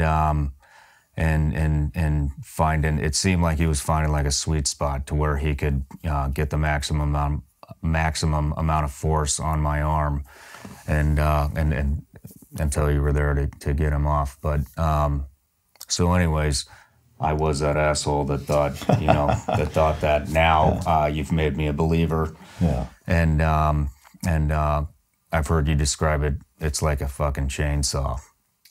Yeah, so, you know, the thing to keep in mind is that even with that suit on, the amount of pressure that you feel gives you a healthy respect for it. But when there's not, you know, that preventative measure from, you know, fucking tooth going gum deep into your flesh, and just, I mean, it's the mechanics of the teeth into your flesh and the disparity and hardness coupled with the force behind their jaw while they're doing it, and then the, you know, anywhere from 50 to 90 pounds of body weight, you know, shaking and moving on top of that, it is. I mean, it's no different than you know, fucking spikes going into your fucking arm, and somebody treating it like a goddamn joystick, is that it's going to do a ton of damage. And so the one thing that's very common is people say, or they ask, you know, how hard does a dog bite? You know, like, what's the PSI behind it? And, well, fuck, it depends. It's like saying, how hard does a human being punch? It's like, well, some of them will fucking rip your head off, and some of them, you know, it may hurt, but it's not going to knock you out, and everything in between. All of these dogs bite hard enough to fuck you up. You know, some of them bite way harder than others. I mean, there's some that'll break your fucking bones. I mean, I've been a victim of that more than once. You know, some of them, you know, much less than that. Some of them even harder than that. But the overall bite force is magnified dramatically by the fact that it's not just the pressure with a flat surface. It's, you know, spikes and serrated triangles going into soft flesh and then being moved around and tugged on and things of that nature. So it is a very violent process. Now, I will say from a training standpoint, and you talked about it a little bit, is that, you know, the split seconds that he let up, you felt that he was getting deeper and there was kind of a sweet spot. One of the things that we teach in the bite work also, another layer of it, is that when they're biting, if they're grabbing real shallow, right, they're not going to be as strong. No different than if you try to grab my wrist like this towards the front versus of their mouth. Like that, you're going to have way more leverage by getting as much of my wrist in your hand as possible. And so they understand that inherently. But to take it a step further is that because the suit is on, I don't want a dog being reinforced to just have suit material where you can't feel him. And so when I'm in a bite suit, I wear the thinnest bite suit that I can possibly stand, with no gauntlets or wraps or anything underneath. And if I can't feel him, I won't give him any fucking prey movement to reinforce or reward that bite. I'll be boring and whatever and wait for him to counter in and go deeper and find me. That way, if whether the guy is fucking naked or wearing a North Face puffy jacket and a Carhartt shell over top of it, is that the dog is going to bite until he finds you. And when he finds you, that's when he gets rewarded, because that's what it needs to be. Because if you have a dog that, and you can imagine, you got a big, loose, fucking flowing puffy jacket, and he just grabs material and is tugging, well, now that doesn't hurt, right? Yeah. So now it's not really neutralizing, and now you can fuck the dog up. So I don't want the dog just grabbing shit and pulling on it.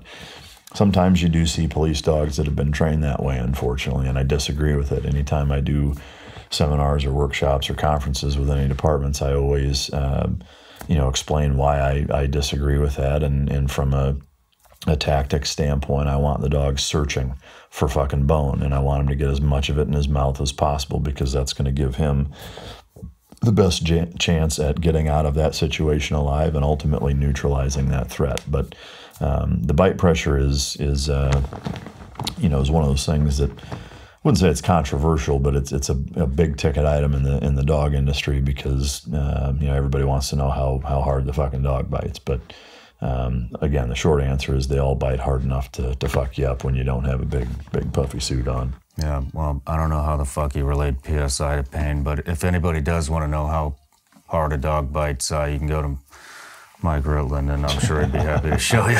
But the short answer is fucking hard. You know? That's interesting though. So the reward, the dog's reward is the struggle. So I think that's what you're saying. So if you're not struggling, they're gonna find the spot that makes you fucking struggle. And so if somebody were to pass out, go into shock and pass out, or maybe fucking blood loss, I don't know, you know, and there is no more movement, are they still going to look for that reward and just eat your entire body? Well, yeah. So again, I hate to say it depends every question, but the struggle equaling the reward example, I want to talk about that for a second, is that, you know, have you ever played tug of war with a dog? Yeah. So, you know, if you stop tugging, what does the dog do? It gets bored. But if it's a dog that really wants to play, will they tug harder? Yeah. So if in these dogs, it's, you know, at a super high level of that. So yes, they'll get bored and they may start to tug harder. And if there's still nothing, then that's when they may let go and, well, let me try it here then. Okay. And now I'm going to dig the shit out of that and shake the fuck out of it. And it's not there. Okay, well, let me try here then. And they may move around. And again, if you're unconscious and you have no fucking suit on, you're going to turn into a human fucking pincushion that way if the dog gets a little bored and is trying to get you to squirm and squeal. And so, you know, that struggle is more about the dog understanding that they're causing pain and inflicting harm and things of that nature.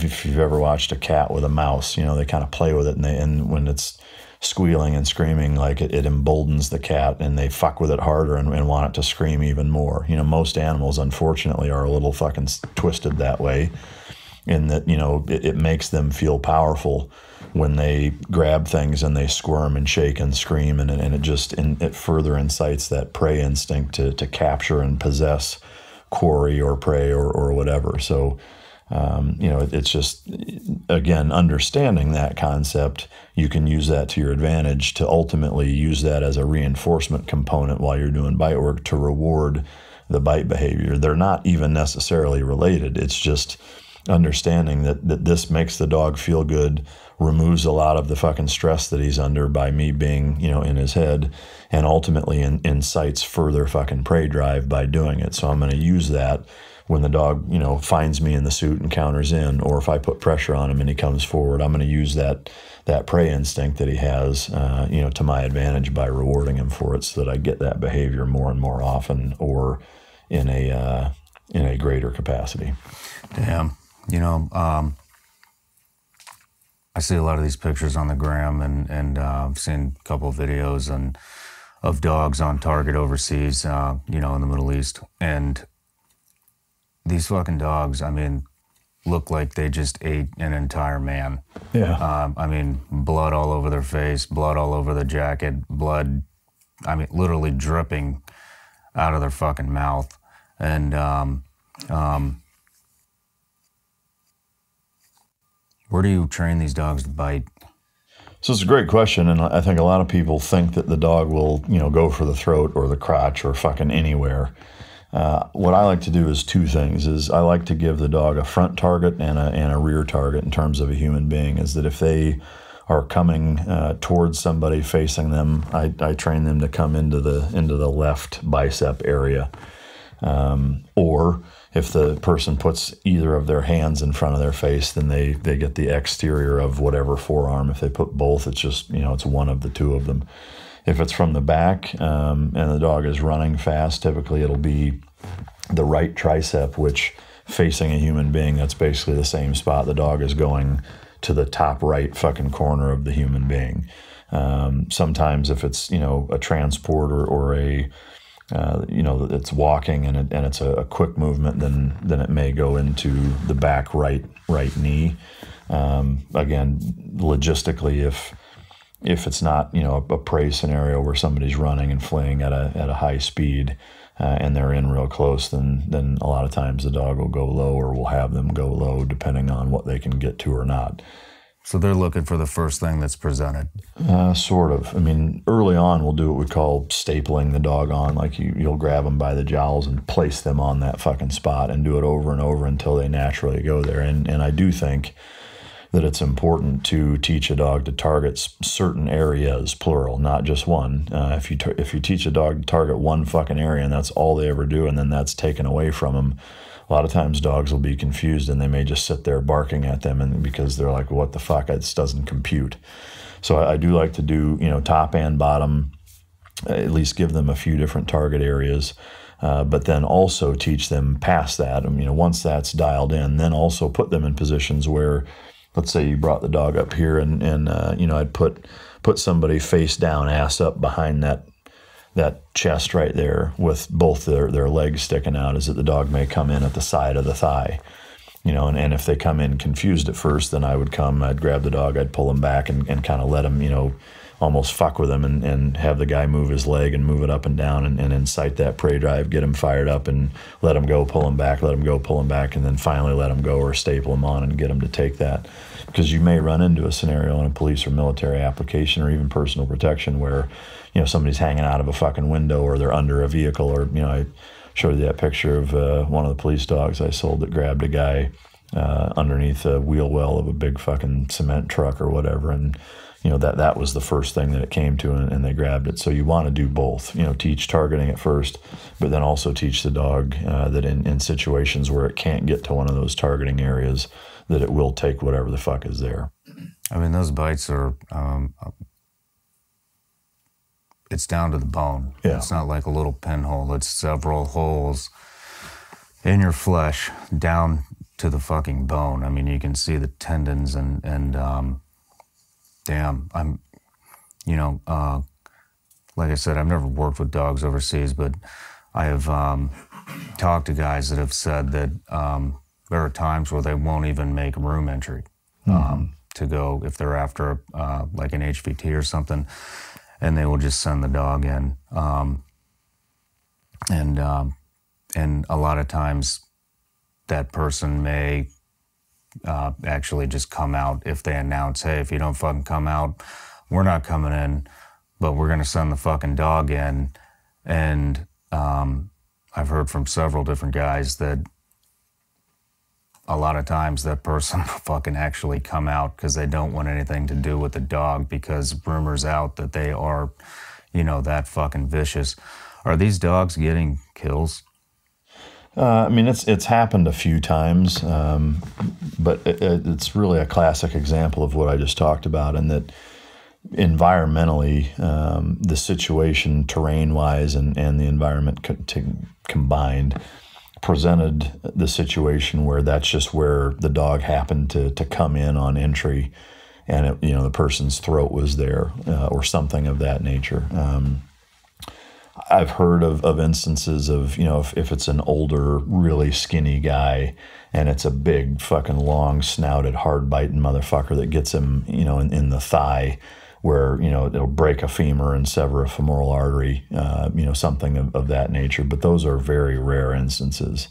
The dogs, of all of the apprehensions that happen nationwide, worldwide, whatever you're talking about, a fraction of a percentage. They're really anomalies and fluke kind of things. The dogs aren't taught to go after throats or nuts or anything like that. They're generally taught to target external limbs. Okay. So extremities. Yeah, but again, sometimes if they get somebody bad enough and they bleed out, or the person's got a heart condition and they're on fucking drugs or something like that, maybe it induces a heart attack, or but again, those are very, very rare instances where something like that happens. I would kind of equate it to like a taser. They're both non-lethal means of apprehension. Have there been people that have died after being tased? Yes, but it's very fucking rare. Maybe it causes a heart attack, or they fucking stiffen up and they fall and they hit their head on a fucking curb and whatever. But yeah.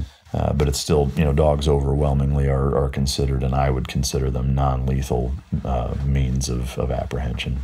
I mean, shit, man. I mean, even just the fact that you said that, you're training dogs to hit in here, you know, on the inner bicep. I mean, fuck, it's your brachial artery, Yeah. you know, and from what I felt in a fucking bite suit, that dog would have been in my brachial artery in about fucking 0.2 seconds. Yeah.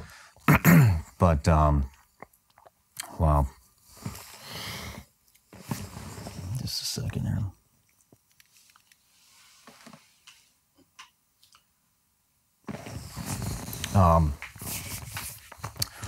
Kind of wrapping up bite force. What is the worst bite you've ever seen from a dog? Probably the one that Benny talked about. You know, his dog Digo was in Iraq, and it was an ambush scenario where they were, you know, understanding that they were about to be ambushed, and they sent the dog and just the way that it was like a palm grove or something like that, and they had some sandbags set up where it was just kind of a little gun port, the barrel sticking out of it, kind of aimed down, and the guy was behind it, sitting, you know, with his face and neck right through that gun port, and Digo air scented him, came flying through and jammed his muzzle right through the fucking air, you know, the port there.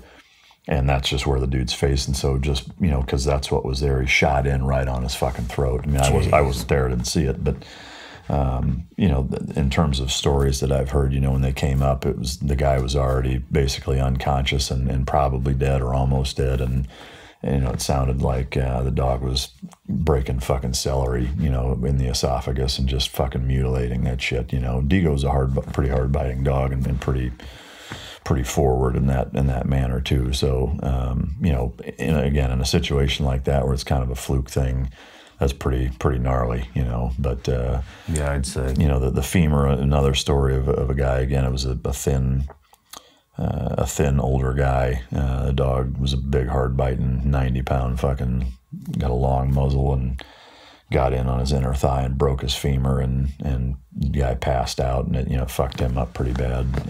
You know, things like that aren't uncommon. I mean, the dog that I showed you that picture of I mean, I still have a pretty good sized scar on my forearm where the dog bit all the way through the bite suit and filleted my fucking forearm open. That dog was a law enforcement dog here in the United States that had, I don't know, 15, 16 live bites, I think, and they were all fucking gruesome because he was just that hard biting of a dog. One of them was, he bit the guy in the back of his leg. He was hidden in a fucking tree stump, and the first part he got to was, you know, right behind the knee, upper calf area, and peeled his entire fucking calf muscle completely off of his leg.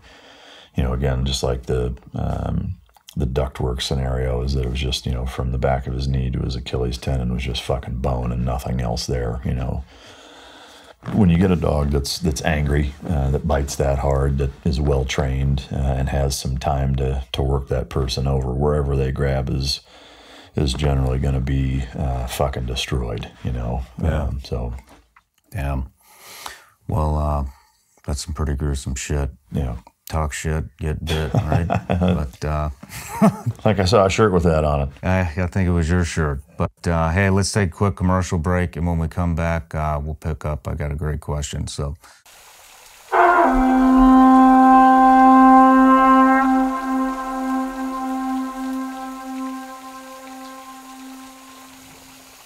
I hope you guys are enjoying the show.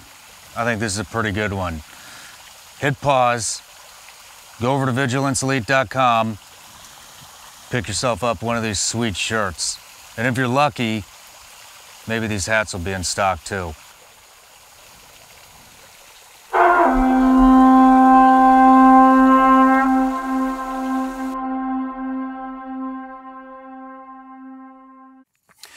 All right, we're back from the break, and I kind of want to get into some of the tactics and stuff that these dogs are doing. And, you know, back to your book, I was listening to it, and it made me realize that the dogs are, I mean, they're essentially, they're a part of the team, and you had rattled off a lot of the things that they do, and it made me realize that these dogs are actually they seem like they're fucking actual operators. Yeah. You know, when you list them all out like that together, I mean, they rappel, they jump out of planes, they swim, they attack, they track people, and the list goes on. But which is fucking amazing. You know, free fall, rappelling, jumping, fast roping, swimming, all that shit. One thing I'm curious about is if they do send a dog in and say it is an HVT situation. For those of you that don't know what an HVT is, it's a high value target, and that's somebody that's high on the kill list. I thought it was huge vagina tunnel. That's not it? Is that what it is? I thought that's what it was. I've been fucking misinformed. but if a dog makes entry and they are looking for an HVT and there are civilians, you know, that don't, the innocents, is there a way the dog actually fucking knows, you know, do they have any level of target identification? There are instances where they've displayed that, and I think it speaks more to the intuition of the dogs, or the intuition of the dog and their level of confidence in terms of knowing what's threatening versus not. It was a great story of a handler that shared with me that they sent the dog in, and you know, they did a call out basically where, you know, hey, everybody fucking come out. The person that they wanted to come out didn't come out, and this fucking shitbag, I think it was a mother, left their fucking newborn baby like in a little fucking bassinet or whatever on the floor in one of the rooms. And there were, you know, other grown men in there or whatever. But long story short, the dog went in, located the baby, sniffed it, and fucking kept moving. Wow. And ended up going and biting the right guy. Now, for me, that's less about target identification because they have no real concept of that. I think that's more of the context of never fucking, you know, going after little children, you know, in thousands or hundreds of training scenarios of always biting grown fucking men that are displaying aggressive tendencies, etc. But also a dog being confident enough to walk into a room and be like, you know, no different than you see dogs that, you know, are pretty nasty with adults, or they're good hunting dogs or even good protection dogs that'll let a puppy fuck with them and bite them and nip at them, and they'll kind of roll over and play with them. Dogs aren't fucking dumb, you know, and so they know what's worth being worried about or not most of the time. You know, to your question, again, there have been instances where, you know, they did a remarkable job at discerning, you know, women and children and non-combatants, and people just kind of fucking milling about and ignoring the dog and whatever and going after somebody that had the intent. I think it's more about that, is that, you know, if there's a room filled with 10 fucking grown men and one of them has a machine gun and is angry and waiting for American forces to come through because he wants to kill him, there's going to be a very different fucking vibe coming off of that guy than the other 9 that are scared shitless and have no weapons and have no ill intent. I think it's more about that than it is anything else. But okay. But there are instances of the dog going in and just nuking the first motherfucker that they come in contact with. That happens also. You know, yeah. So there's just a lot going on, and you know, there's not a cookie cutter answer to that really. But okay, it, you know, I don't know, you know, it may seem like a kind of a weird question, but you know, from where I was at 2 weeks ago before I kind of started researching it to where I'm at now I'm on the complete opposite end of the spectrum, where I'm starting to realize just exactly how fucking capable these dogs are, and you know, where's the limit? You know, where do the capabilities end? Yeah. But and I'm still trying to figure that out. But you know, kind of for the handlers, you know, and I'm going to relate this to a JTAC, you know, and you know, sometimes guys will take credit for a kill. More times than not, I think it's multiple guys that shoot the target or the, you know, the threat. And so essentially it's not one person that takes credit, you know, for a kill. An exception being JTACs. You know, if they call in a fast mover you know, direct air support and get, I don't know, 100 fucking kills.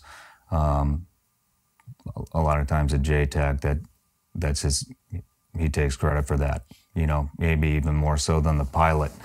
And I've heard on several of your podcasts, you'll say this dog, particular dog got a bite, or the handler got a bite. And so I'm kind of wondering if that is, kind of the same kind of accomplishment, you know, maybe a poor choice of words, I don't know, but fuck it, who gives a shit, is a bite, you know, is a kill, you know, like I killed that person. Does a handler, you know, he gets credit for the bite, and is it on the same level? It absolutely is. I mean, that's kind of the measuring stick of handlers, you know, dick measuring their dog versus, you know, I got fucking 16 bites or 50 bites, or this dog had over 100 bites, you know, or whatever. Same thing with either drug fines or explosive fines. Like, yeah, this dog found fucking 97 IEDs on this deployment or whatever. So for sure it's a measuring stick, but I also think that just like with most operators is they realize that, you know, a lot of times people are just in the right place at the right time, and they're presented with opportunities that a lot of other handlers aren't.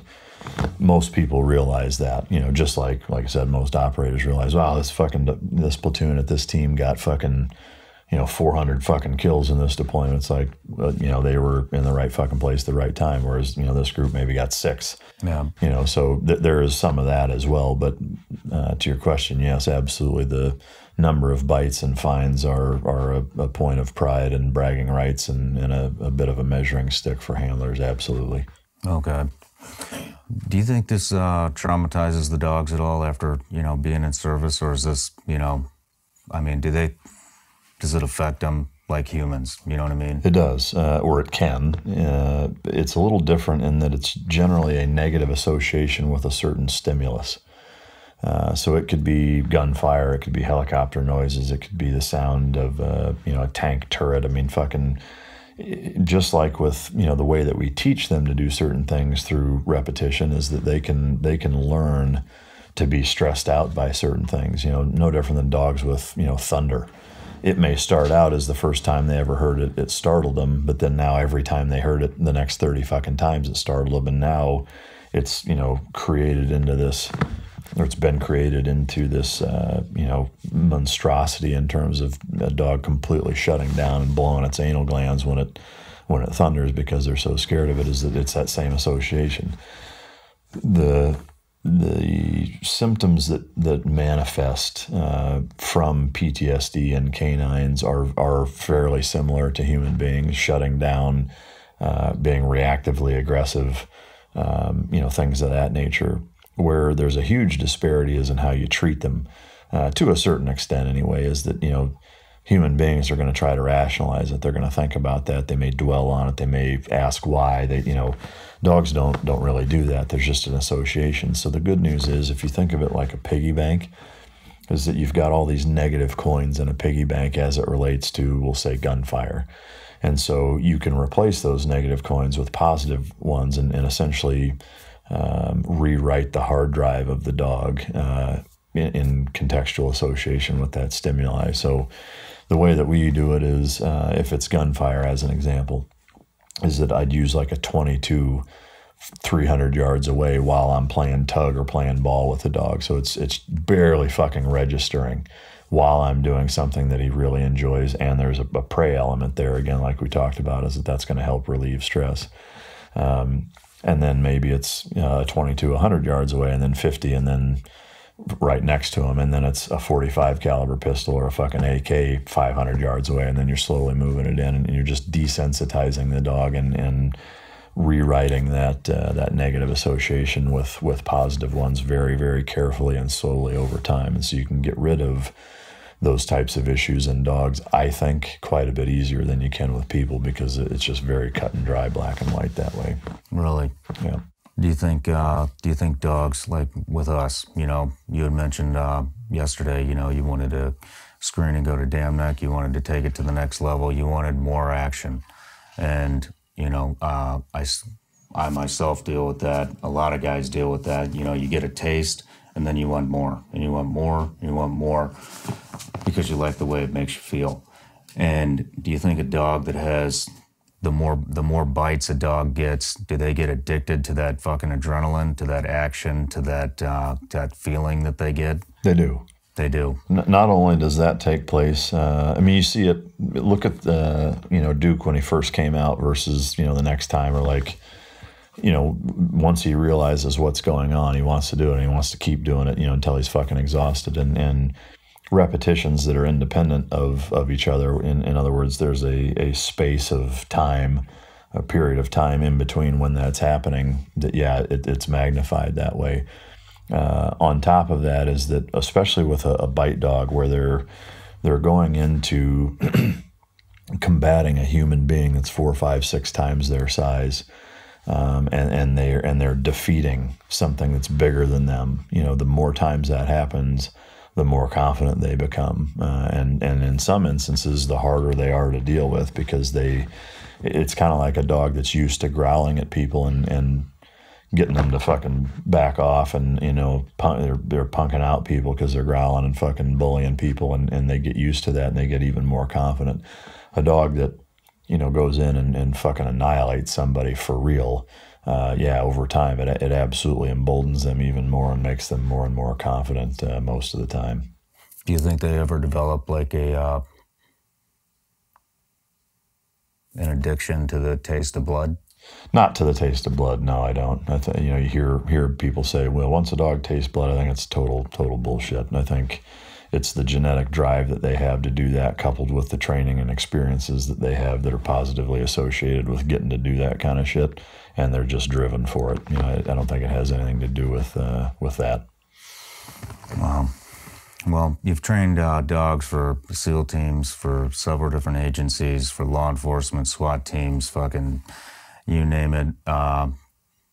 Every unit somewhere, almost every unit seems to have a Mike Ritland dog. Have you ever trained a dog, and I'm getting into the Warrior Dog Foundation, have you trained any dogs that have gone to work and then come back to your foundation? I have. There was and it was a SEAL dog on top of that, which was really fucking cool. Is that it was a dog that Wayne Dodge and I brought into the program. He selected the dog overseas. That was right when I got there as a trainer. And so, as the dog showed up, we put him through his first handler course with his first handler, entire first workup for that deployment. The dog deployed with that handler, and then it had a different handler after that. Several years later, the dog ends up coming to the Warrior Dog Foundation after he had been retired from that program. The first 2 handlers that the dog had, or the 2 handlers that the dog had, neither one of them could take the dog. One because of a family situation, the other was still on active duty. So we had the dog for several years with the Warrior Dog Foundation, and then Taylor Canfield is his name. He's a former SEAL race car driver. Came to the ranch and came and adopted him a couple of years ago now. He's had him now for a couple of years. So to have that kind of full circle impact with a dog was really special. It was neat to be able to do that. No shit. Well, that answers one of my questions. So this dog, with all that fucking action, I was going to actually ask if you think that some sort of therapy could, a dog that has seen that much action and comes to your foundation, if therapy or whatever you want to call it can rehab that dog to be able to live more of a pet life. Yeah. And, was that guy a handler? He was. I mean, he was the NASCAR driver. Yeah. So he was actually that dog's handler, and that's what was so neat about it. Oh, okay. That, so he was very comfortable and used to the dog. To your point / question of, do we have the ability to rehab some of these dogs and get them out into more civilian type settings? Yes. I would say that, it would be impossible to put a percentage on it just off the top of my head, but I would say that it's more dogs, are not really in that category than the ones that we can do that with. But we have done it with a number of dogs. We've also been able to repurpose some of the dogs where they come in and they're actually young enough to where we spend enough time with them and then find the right fit department-wise that's maybe a little better equipped to handle a dog that's that kind of dog, and have been able to send some of the dogs that we've brought in after, you know, several months of rehab to back out, and then they go on and work several more years, which is a pretty neat thing to be able to repurpose these dogs if they can do it. What is the average working time frame of a dog? I'd say about 6, 7 years. I mean, from 3 to 8 or 9 for a dual purpose dog is about it. You know, so 5 to 7 years. Sometimes it may be 2 to 10. It may be, you know, 3.5 to 6. I mean, a lot like, you know, another parallel with humans and dogs is that, you know, some SEALs operate for 30 fucking years and some do one fucking, you know, one enlistment, one deployment, and that's it, you know. And so it's kind of that same way. You know, there are times where dogs do one deployment and it's a hard, you know, op tempo driven deployment, and they went through a lot and it just fucking kind of ruined them, and they're just never the same, and they have to retire them after that. I mean, that does happen. I wouldn't say that it's often, but there are instances where that's the case. What are some of the things you're doing with these guys, with these dogs, you know, at the foundation? So most of it is using food and just playing ball and kind of exercise, you know, using good food and positive reinforcement with food to kind of unwind their mind, take the pressure of having to perform and operate off of them entirely. We're really not asking anything of them in the way that we're getting them to just do basic stuff like putting a muzzle on, going into a crate, going back into their kennel run, being able to have their teeth brushed or a veterinary exam or bathed, you know, using food and lots of positive reinforcement and taking it slow with doing those types of things that historically are some of the reasons why a lot of them end up, you know, with us, is that, you know, the handler's trying to do certain things with them and the dog's biting the shit out of the handler, or the handler's family members or other cops or just the wrong people because, you know, for a number of reasons. So we try to desensitize the dogs to all that type of triggering type of behavior that has landed them with us. That's our primary goal, is to both act as a resource or a sanctuary so that the dog won't be euthanized, and then rehabilitate that dog based on why it's here in the first place, and try to balance that out a little bit so that they're a little bit more manageable, and ultimately and hopefully get them to a you know, a civilian household and have them live more like a pet. Do you think, I mean, maybe you've already done it, but do you think a dog like that comes to your foundation, who's seen who knows how much fucking combat, a lot, is it possible, or has it happened to where they could go and live with a normal family, not somebody that was a handler, not a pro like yourself, like someone like me? Yeah, we have done that with a number of dogs, yes, which is a great feeling to be able to do that. I'd say there's a lot of them that we haven't been able to do that with. That, you know, if we do adopt them out, it needs to go to somebody that really understands these dogs and can provide that type of an environment for them. But yeah, we've had a number of dogs that when they first came in, they came in because they were a handful and had bit a bunch of people, and they just needed that kind of pause of being able to unwind and take the pressure off. And then also a big component to that is educating the new handlers. And, you know, we've got some requirements for anybody listening out there that, you know, potentially wants to. You've got to own your own home. You've got to have a privacy fenced in backyard, no other pets, and no young kids. You know, those are things that we just won't budge on, won't compromise on, because what you need to understand is that no matter how much rehab you do, the fact is that they're proven biters. They've proven, you know, that they've made the wrong decision enough times to land them with us in the first place. So it would be irresponsible of us to put that dog in a position to make that same mistake again. And so it needs to be an environment where, you know, if push comes to shove, you have people that physically are capable enough to at least keep the dog from, doing serious damage. And if there's young kids or other pets and other stimulus in the house that, could potentially trigger that dog, it would be foolish to put them back in that environment. So, yeah, I can see that. If you had to put an average, and I'm asking for an average, not a, what does the timeline look like for a dog? What is the recovery process, or not the process, but the recovery timeline of, this dog is, mean as fuck, traumatized, wants to fucking bite everything it sees, to it's time, we think he's ready, I'd say, to go to a family.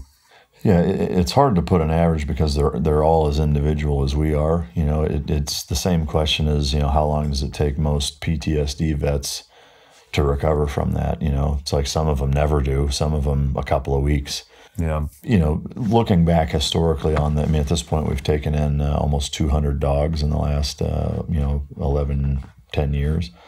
I would say generally 5-6 months, if it is kind of where, after a few months, you have a good idea, like, yeah, I think this dog's going to be able to be turned around. We've seen a ton of progress in that few months, few more months, and they'll probably be where they're at.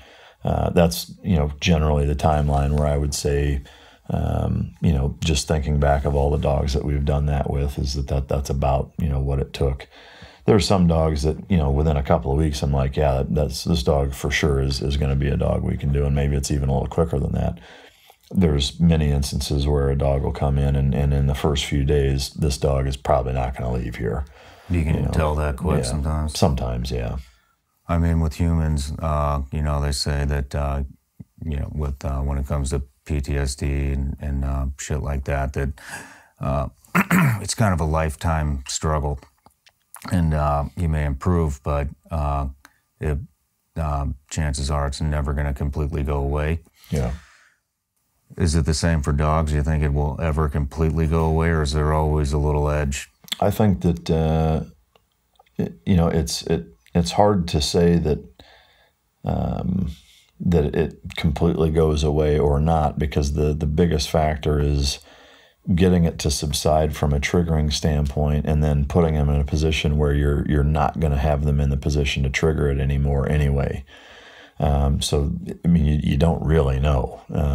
I suspect that it's probably kind of similar that way, and that, even if years go by of good rehab and never putting them in that position, that if you put them in the positions that elicited that response, a time or a couple of times, it would probably come back easier than its initial onset.